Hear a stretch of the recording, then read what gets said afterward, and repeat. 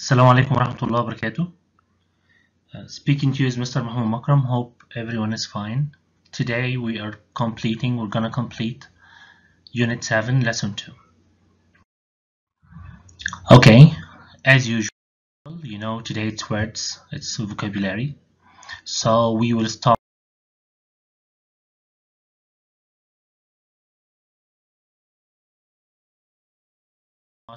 Lesson 2 by a couple of words that might be hard for some of you.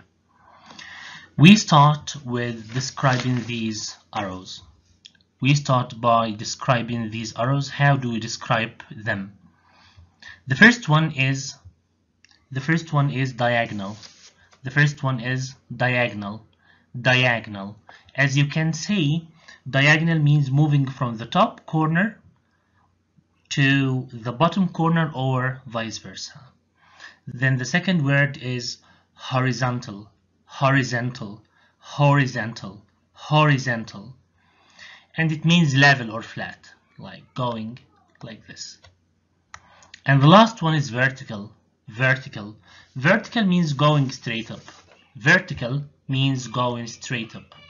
So now let's test your understanding. What about these stripes? How do you describe them? How do you describe these? How do you describe them? Are they diagonal, horizontal, or vertical? Yes, the right answer is horizontal. Horizontal. Then the second word is, okay, how do you describe these lines? How do you describe them? They are, yes, you're right, diagonal. And the last one is, these lines are, of course, vertical. Vertical. Then it's all about sports now. So what are the players in the photos trying to do to Messi? Most defenders around the globe, whenever they play against Messi and the ball is in Messi's possession, and they are trying to what? They are trying to what?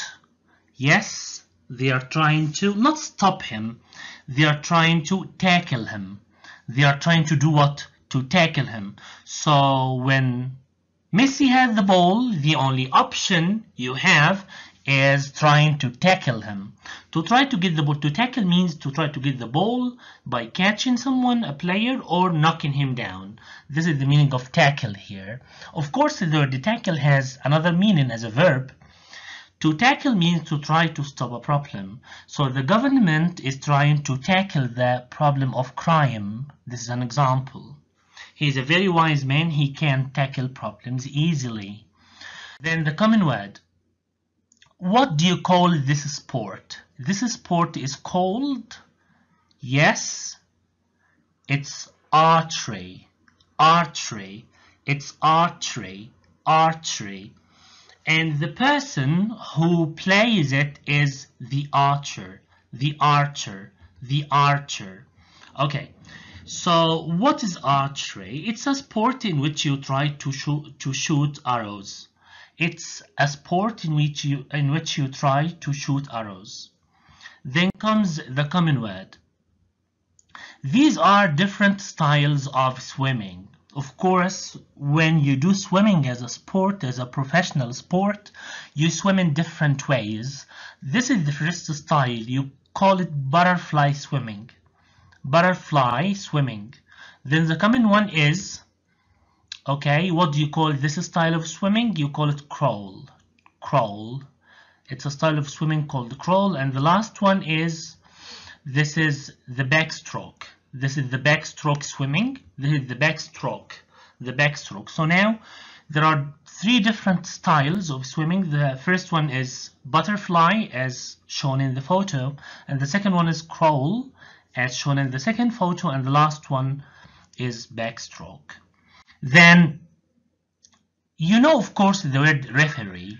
In football, you have a referee, but this man, do you call him referee, or he has another, like there is a different way of calling him or naming him? Actually, he's not a referee. It's a kind of referee, but the right word is umpire. The right word is umpire. So this man is a referee. In football we say referee, but this man, the other one, this one, is not a referee, he is an umpire. Of course in tennis we don't say referee, we say umpire. Then when we do sports, we have different places to practice this sport. So we start with this one. Of course you play football on a football pitch. Of course you play football on a football pitch, but you play tennis on a tennis court. So this is not a pitch, it's a court. This is a court. But you play football on a pitch. Then the last one, when you run that area around the pitch, what do you call it? You practice running on the, or you do running on the track. So now you have three different things. So you have the court for tennis, you have the pitch for football, and you have the track for running. Of course, you still have rink, and you have lanes, and you have different words, and you have circuit for car racing, you call it circuit. So you have different words. Then the common word, this is an activity. I only chose the activities that will be like of great benefit to you. So I chose this activity from the workbook. So it's a sport in which you use a bow and arrows. It's a sport in which you use a bow and arrows. By bow, you know bow, of course. This word. You know, in archery, I told you about the archery. You use bows or arrows in archery. Of course, the word bow, just to add to your information, can be like pronounced in a different way. You can say to bow. To bow is to bend your body, like what Japanese people do when they welcome someone. They bow to him, to bend your body. But here you say bow and arrows. So this sport is called, yes, archery. Have two teams of 9 players, so 2 teams and every team has 9 players. This is baseball. So in baseball, every team has 9 or consists of 9 players only. Hit a ball across a table over a net. Of course, this is ping pong. Then use the word backstroke, crawl, and butterfly stroke. These are different styles of swimming, of course. To try to get a ball through a hoop and into a net. When you play basketball, you try to put the ball into the hoop. Drive cars very fast around the circuit. This is, of course, the motor racing. Now, this is a very interesting activity, actually. You have some idioms that come from sports that we use in our daily life. I will start with the last one. The ball is in your court. When someone asks you now about what to do, you can say, actually, the ball is in your court. You're the one who can decide now. This one is very common. But let's go here to this one, to score an own goal. Suppose that there's a student who didn't do his homework, and then the teacher punished him, and this student went to the manager to tell him that this teacher punished him. So the manager asks him why he punished you. The student says, because I didn't do my homework. So now he scored an own goal. He scored an own goal. He did a thing that's not good for him, but he himself caused this harm, this harmful thing to himself. So this is to score an own goal, means to do something which is against your interests. To be bowled over. So to bowl someone over means to surprise him and please him. So I bowled Rakan over when I told him that he came first in the competition, for example. So to move the goalposts. Number 3. To move the goalposts is a very nice idiom, actually. So now, actually, in the beginning, I planned to go to Madrid to spend the summer holiday, but then I changed my mind and decided to stay in my country. So now I changed my plans to move the goalposts means to change plans without telling anyone, which is F.